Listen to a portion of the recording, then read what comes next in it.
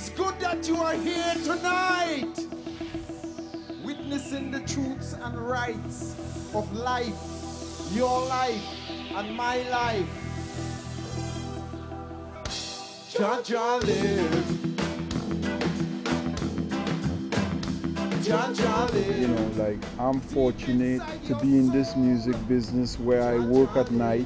I could take care of my kids in the day while my wife works in the day. So that's a great situation. I also drive a school bus when I'm not playing music.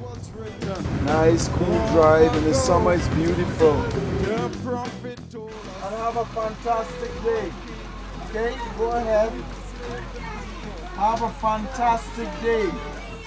I do have a platform as a singer. I'm on stage. I'm going to speak about all these rights or these lack of rights that people have. Some people choose to write about bling, money, gold and flashes and things. That's not my story.